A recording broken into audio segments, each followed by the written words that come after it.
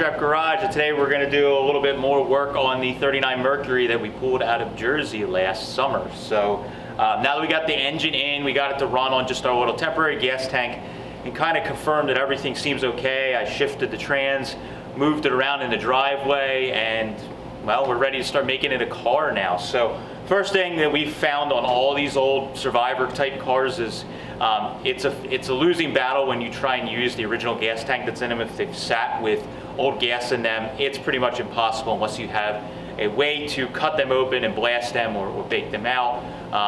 It is really difficult to get them clean, and you'll have problems with carburetors getting clogged. So we usually, if we can get a gas tank, we just put a new gas tank in it. So what we're going to work on in this video today is two separate things. So number one, we're going to work on getting this gas tank mounted in the car. Luckily on 39 to 40 Mercuries, they actually, like a lot of the Mercury and Lincoln stuff, they were a year or two ahead of the Ford products. So the Mercuries actually use what is typically called the 46 to 8 or 42 to 8, 41 to 8, whatever, gas tanks. Basically, they are the same as what 3940 Mercury use. They do not use the 37 to 9 Ford tank. So went ahead and ordered a reproduction tank for this. So we're going to put this up in the air, get that out. We're also going to do a little bit of work on the suspension while we have the car up in the air. Maybe take a couple leaves out of the rear and see if we can get the back end of this thing sitting a little bit better. And yeah, see if we can get it to run on the gas tank, which is the most important thing of this. We'll have to do a bunch of work to get that going. So let's get to work.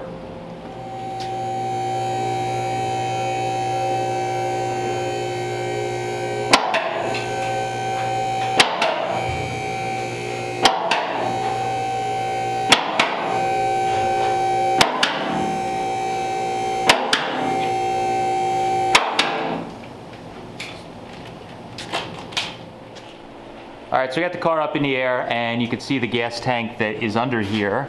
And it looks like, we didn't show a ton of this car underneath yet, but we believe this car was actually well cared for during its life. And it looks like at some point in its life, they had some like aftermarket like rust proofing or undercoating sprayed on the car. Like everything's kind of covered in that underneath, which luckily did kind of save from sitting where it was sitting in that kind of like sand floored garage. It did help keep it rust proofed or keep it from rotting out. But this gas tank we actually saw was already leaking.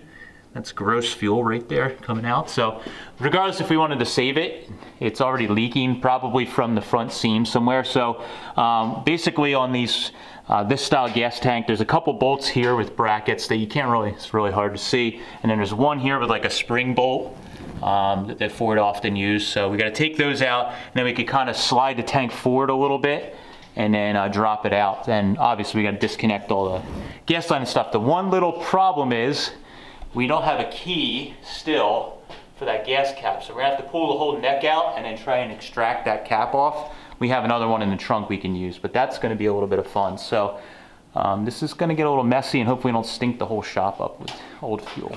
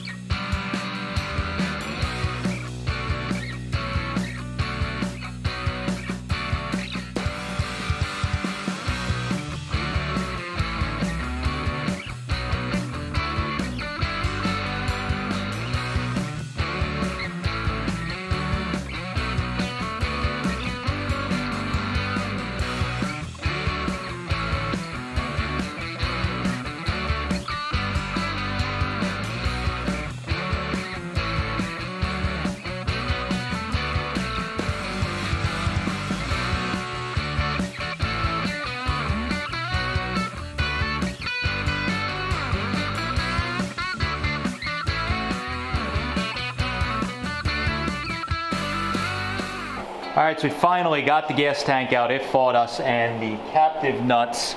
Of course, there's like at every point a captive nut on these gas tanks on this style, and they almost always spin. So we had, I don't know, what, 3, 4 of them that spun. You can see here, Steve actually had to knock off the tabs on them. A lot of times what we do is we just go back with these riv nuts. They're pretty good, and we put them back in, and then we have a nice new, we're not reusing junky old nuts. So it always breaks these tabs because they end up spinning. So you kind of have to do something anyway. So we're gonna put those rib nuts in on those brackets. The new gas tank has some of them already on it here. So we're good there. Underneath it's surprisingly clean. That brown that you see that may on the camera seem like rust, that's actually the original red oxide primer. You probably see a little better there. There's not too much rust, there's a little bit here.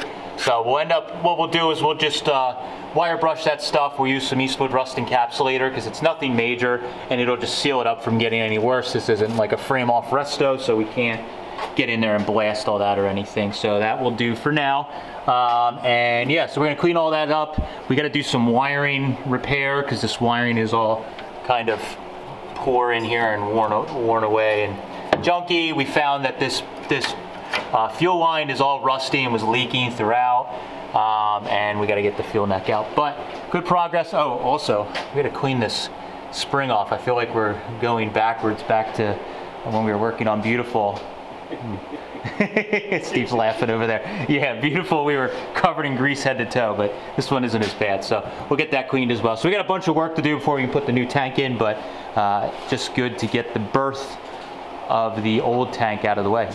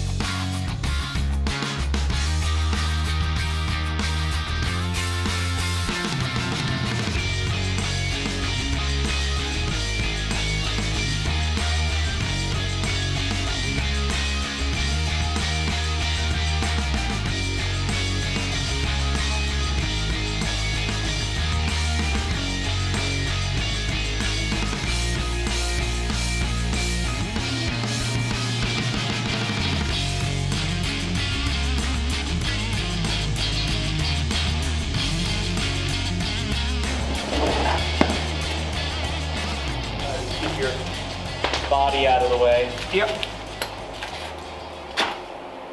Alright, just let me know. Just keep an eye on it, obviously. What Keep an eye on the spring. The spring's gonna pull out the cross members. Gotcha. Yep.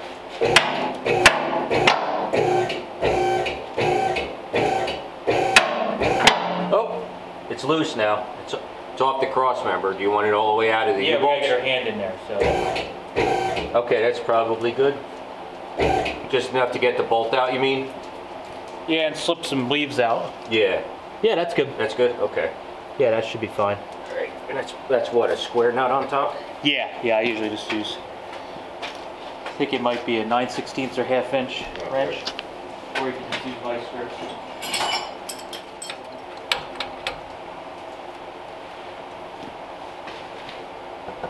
Gee. All right, we're gonna get a bigger wrench. We'll get your impact. Yep.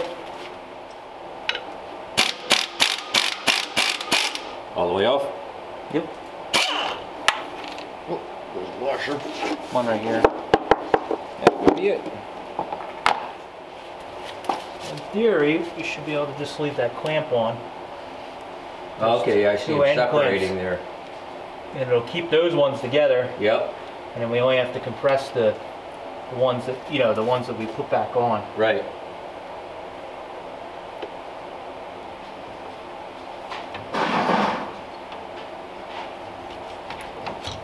Okay.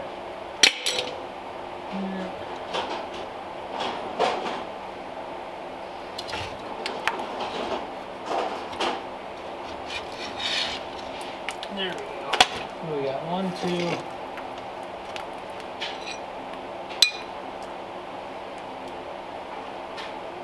It's technically 4.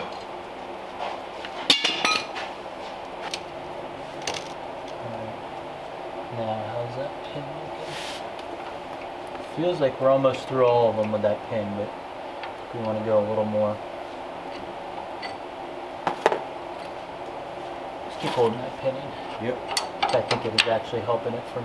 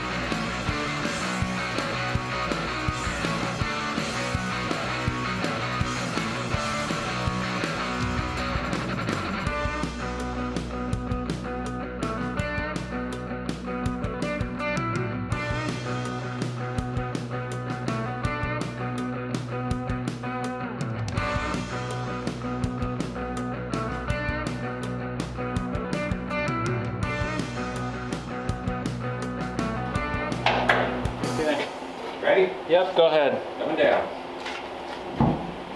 Let's see what it does. Holy moly. Oh, you're tucking rubber. That's probably about right. Oh, yeah. Yeah, That that's... looks better on the other side. There's air in that tire. Oh, it looks even better, huh? Looks better, yeah. Here, let's air this tire. That's tucking rubber. And you can see it's down. Oh, yeah. You know, it's Yep. aimed down just like we want.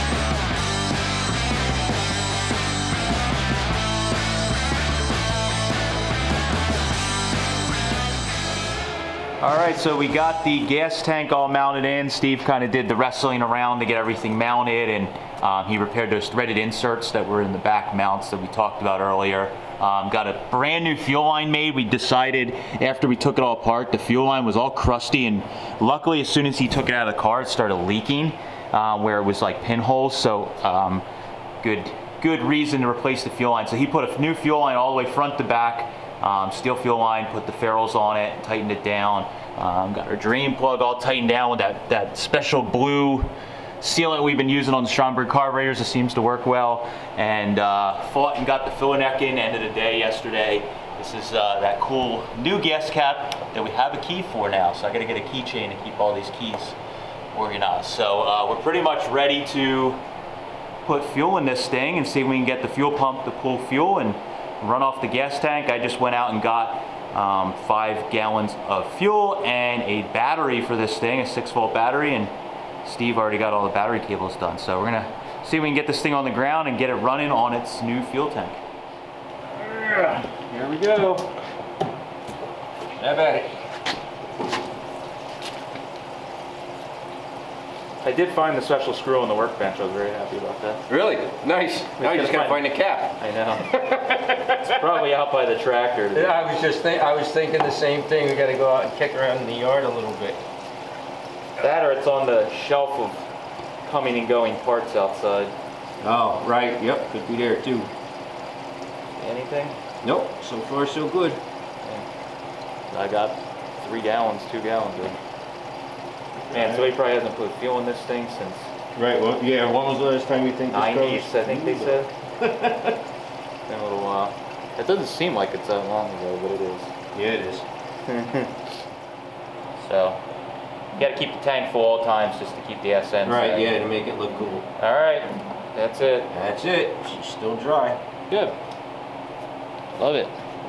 Absolutely. Step 1 complete. Yeah.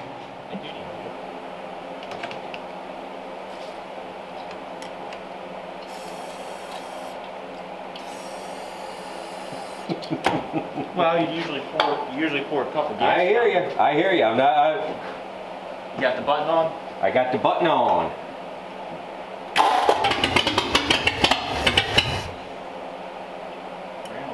Yeah, gonna need more.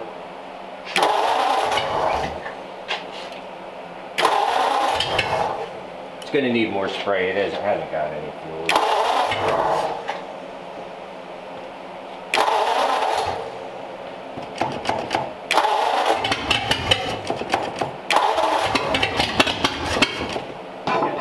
Okay. I'm working the pedal. Gotcha.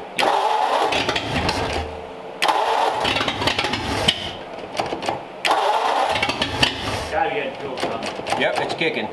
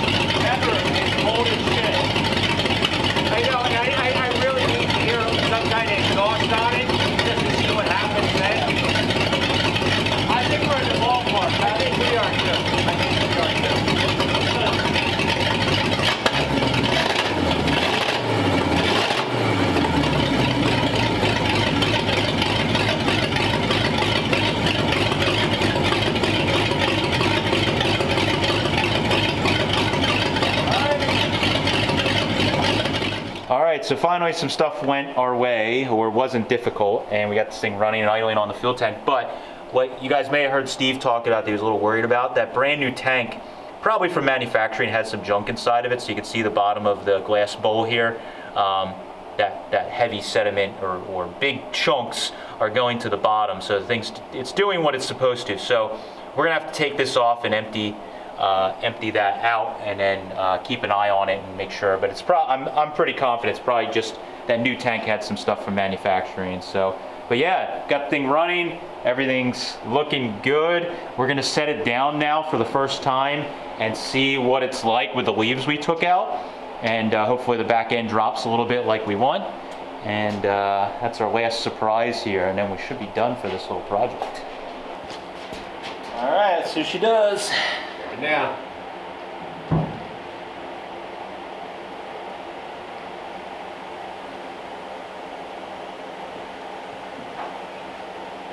Still going. Still going. Oh, yeah. Heck yeah. Oh, yes. Love it. All right, so very successful update on the 39 Mercury project. Steve did a ton of hard work to get the gas tank in and get all that stuff hooked up again with a new fuel line, and we're really happy we ended up replacing the whole fuel line instead of just assuming it was okay. As you guys heard in the last couple shots, we got it to run and idle after getting the fuel to pull up. Started in idle and ran probably the best it's ever run because we didn't have our janky gas tank and all that stuff set up. So now that we got that done, you saw obviously we got it to drop down. We took a few leaves out of the rear. It's sitting a little better. We're gonna probably take 1 or 2 leaves out of the front just to get it down just a tiny bit, just to get it to sit right, like all my cars to sit right. They gotta sit right. So I know some people that are purists are gonna be a little angry, but hey, it's all fun. So now we got all that done, we're gonna work on the background. Steve's gonna do a little bit of work on doing some of the wiring. The wiring overall is pretty decent, but there's some stuff in the engine bay for the charging system where pieces were added or mended and they need to be gone over. So we're gonna replace a bunch of that wiring, go over the whole entire car as far as the wiring goes. There's some stuff by the taillights that need to be fixed up, and I think we could save this harness without going through a full replacement of the harness on this one. And then once we get all that stuff done, we can put the hood back on, start moving it around, and we're gonna start working on the brakes. So the end of this winter through February, we're gonna focus on this car as far as one of our major projects and get it running, starting, stopping, steering, all that stuff going. And so then in the spring, hopefully, fingers crossed, we can start cruising this thing around. So thank you guys for following along. Really appreciate it. Catch you later.